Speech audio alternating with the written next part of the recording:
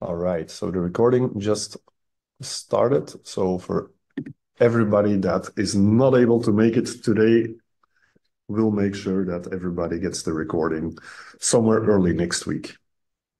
So I'll quickly do the introduction again because I think the audio wasn't working properly when we started. So Really? we're gonna wait a couple more minutes before we actually dive into the presentation and the demo, just to make sure that everybody has plenty of time to join the webinar.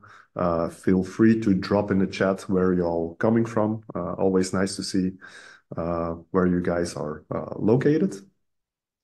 Today I have Ali Nodeh with me. He's product expert at Apicbase and comes with years of experience in the restaurant industry. So he's the right guy to join me today and to show you everything about internal ordering at central production units by using Apicbase. Hi, everyone. Happy to be here.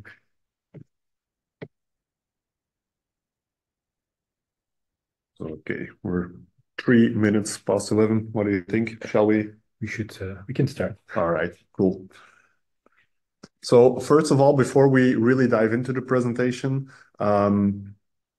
just wanna let you guys know that everything that we do here at Apicbase is related to our core values, and these core values are actually looking at how we can help you as hospitality people. So by using internal ordering at your central production units, what we are helping you with is actually to increase your operational excellence and also improve your margins. So we actually have two of our values that are covered by using internal ordering, but more about those benefits in a couple of minutes when we go over them. So today, what we will be showing you is, first of all, what is a central production unit. Then we will go over the benefits of a CPU for F&B or restaurant brands. And last but not least, we'll show you a demo of how you can use internal ordering at central production units to increase your operational excellence or efficiency. So first of all, what is a central production kitchen or central production unit? It is actually a commercial kitchen where meal components or entire dishes are being prepared. So imagine you run a pizza chain and you have a dozen of locations across city like London, for example.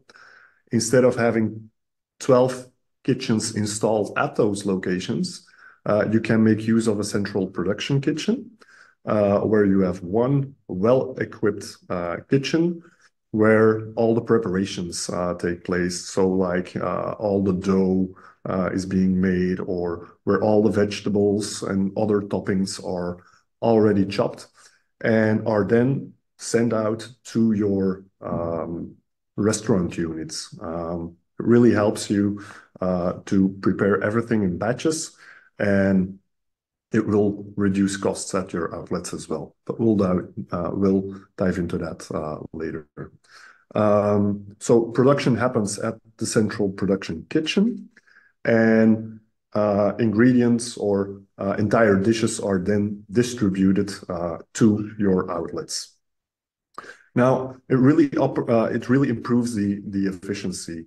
Instead of having 10 different kitchens across town and 10 different chefs preparing the same stuff, you actually have one central kitchen where everything happens at the same time. So it mainly reduces costs. You only have one really well-equipped kitchen. You have less kitchen staff that you need to hire.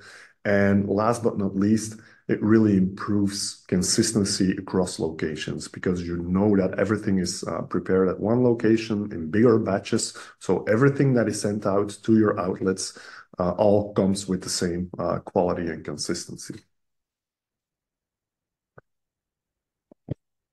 Now we see more and more restaurant brands turning to central production units, and it's mainly related to all of the benefits that it brings. Um, as we already mentioned, there's a reduced overhead, and it obviously increases profits. Like I already mentioned, if you only need one well-equipped kitchen instead of having a dozen of locations, all with their own kitchen and kitchen staff, you can imagine how we can reduce your costs, thus increasing your profits. You can ensure consistency. You know perfectly which batches need to be prepared, and those batches are then delivered to those outlets. So quality at outlet A equals quality at outlet B, at outlet C, etc. It also helps you whenever there is an increased demand. A central production unit is a perfect way to actually scale along that increased demand. It's also easier to make sure that your central production kitchen is set up in a way that suits your production best. You all know that if you open up a new location, a new outlet, these locations aren't always suitable to fit in a kitchen in a way that's actually efficient. Central production units are often in areas where you have more space, where you don't pay as much as those A locations. It gives you plenty of space to set up your kitchen in a way that it works much more efficiently. And last but not least, it also gives you extra business opportunities. We have several customers that have central production kitchens set up. And instead of just preparing semi-finished or finished dishes to send out to their outlets, they also started producing products that are actually sold to retail locations, and they now have extra lines of profit by selling products to supermarkets, etc. So it comes with extra business opportunities without the need of extra investments. Yeah. This sounds. I mean, you were spot on a few things, of course, when it comes to overheads and decrease or reduced overhead. But for me, it mainly is about consistency and making sure that everything is centralized. Deliveries are centralized. Of course, fresh vegetables and so on will be delivered to the location itself, but the majority of goods will be delivered to central location, which also gives you more control over your inventory and what you have and how you're going to prepare those dishes. And again, the consistency of the product. I mean, you had a great example of the pizza doughs, but also the toppings. If you have someone in the production unit chopping the vegetables, making sure everything that's presentable in the way that you want it. Yeah, and if you go to location A, you have the same pizza and the same presentation that you can location B. It might seem silly, but it gives people that recognition and makes them, I had this dish, I will come back and I will make sure that no matter where I go, I have the same dish. That's basically the idea. And that's for me one of the biggest advantages of having a central production unit. Yeah. I'm glad that you mentioned inventory as well. Because indeed, if you have fresh ingredients being delivered to a dozen of outlets, or you can centralize it and you only have it delivered to your central production unit, it's much easier to keep control of it and eventually reduce your waste as well, just because it's controlled in a central location. Exactly. I mean, that's the idea, to make sure that whatever you have, that you use it. You don't have overstock. You're not left with a lot of waste. So that's for me one of the biggest advantages. Now that we know what a central production unit is and what the benefits are of a central production kitchen or a central production unit, I think it's time to show you how Apicbase can help you with such a setup.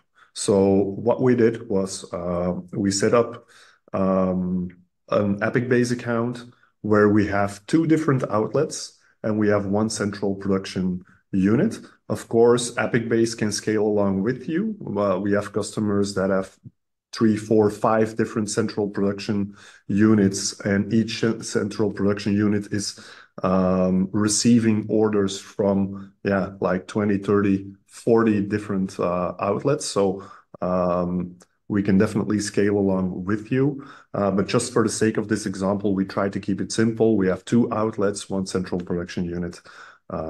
So yeah, let's dive right into it.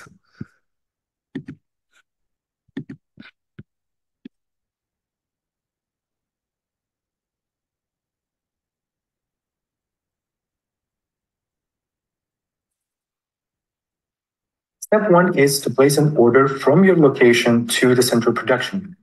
For that, I'm logged in as an outlet user. So I'm going to start an order, create a new order, pick central production unit as my internal supplier. Then I will get a list of the ingredients or the recipes that I can order. I'm going to pick quantities that I want. Notice that Apicbase automatically calculates the difference between what you already have in stock, which is your aggregated stock, and the par quantity which you have indicated in the system. You can just simply click on it and it will fill out your shopping cart. Once you're satisfied, pick your delivery date, delivery time, and send an email to your central production unit.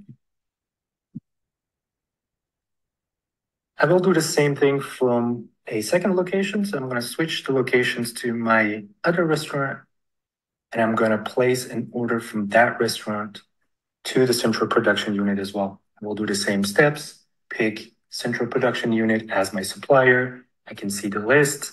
I will just fill my inventory until the par levels. I am satisfied, but I needed 30ths, and I'm going to email this to the central production unit.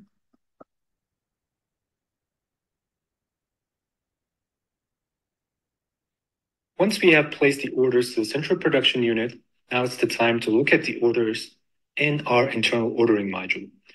Now I'm logged into the central production unit, and I will open the incoming orders, and I can see the 2 orders I just placed. I can quickly look at the content of the order, but what I'm interested in, obviously, is the aggregated overview.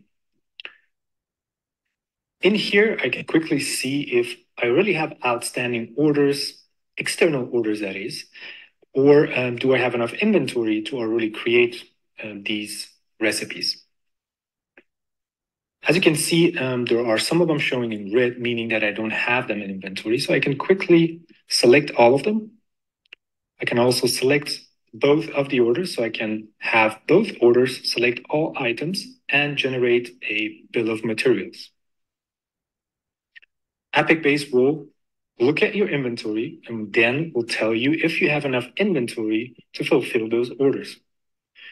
As you can see here, some of the items I already have sufficient stock of, and some of them I need to place an order of. To place an order externally to my suppliers, I can simply click on Generate Order Document. Apicbase will then take me to my order module, place everything neatly in that shopping cart with the correct quantity, and I can just simply order these things. After I selected the delivery date and delivery time, I can just email them to my supplier.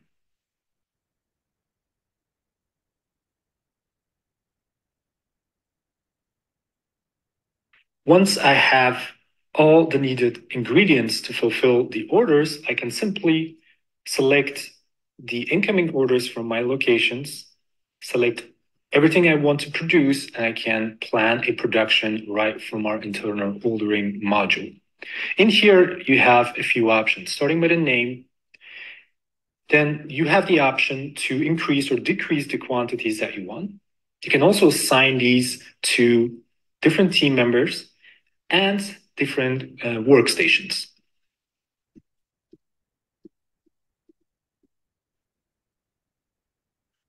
You also have the ability to aggregate the sub-recipes in there. Apicbase will tell you if you have sub-recipes with sufficient stock or if they are sub-recipes that you need to produce more. Once you're satisfied with your production, you can just simply click on Create Production Plan, and it will take you to our Production Plan module. You can then activate your production plan, and if you're about to start it, you can start this production. You will get prompted to pick who is doing these productions, and you can simply start by clicking Start. And if you're not sure what you need to get from the inventory to start a production, you can simply look at the instructions, which has a really nice checklist with the correct quantities that you need to get from your inventory. You can simply start a production. We'll also keep track of the time, how long you spent on producing these things. And once you're done, you can simply drag them or mark everything as done and finish your plan. Apicbase automatically generates a lot number and gives you the option to indicate the expiry date. Once you're done, you can also change the quantities of produced recipes. Maybe something didn't add up during the production. Maybe you have less than Apicbase told you. You can simply change this. Once you finish it, Apicbase will also give you the ability to print out production labels. It automatically calculates or tells you the quantities you need. For example, if I click on this, it will tell me I need to print 5 of these because I created 5. Here, you can also change or edit the lines the way you want it. Once you're done with the production, you also have the ability to download a report, which is an Excel sheet, which shows you when it was started, when it was completed, and the time it was spent for producing your production plan.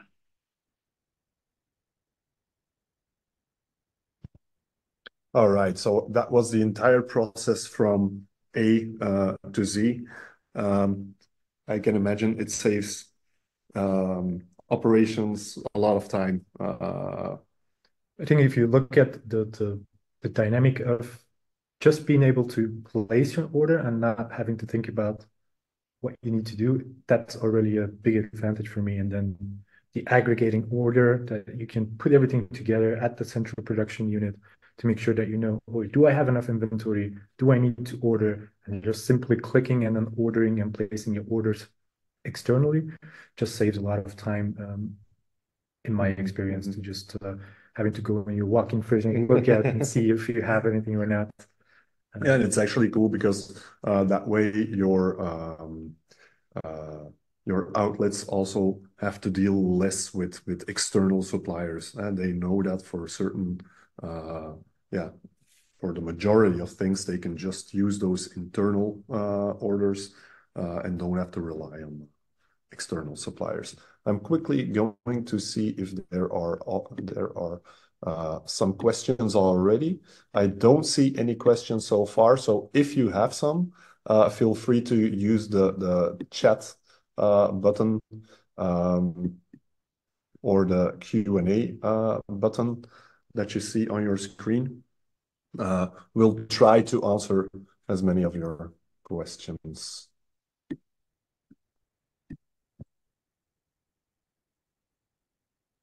I think it's Friday and everyone is too busy right now to ask any questions. So But that's a good thing because that means everything was explained very well. Of course, if there are any questions after the webinar, I'm also here to help. So please don't just keep it. Yeah. Yeah, we had a good mix of people that are already using Apicbase and looking into the central production unit. We also have quite some people that aren't using Apicbase yet. Early next week, we will send out the recordings. Feel free, like Ali already mentioned, if you have any questions, just reply to that email. Let us know what questions you might have, and we'll make sure that product experts, such as Ali, get back to you with all the answers that you need. Still no questions in the chat, so I think we can call it a day. I think we can call it a day. All right. Awesome. I would like to thank everybody for attending. Yeah, and let's see each other soon.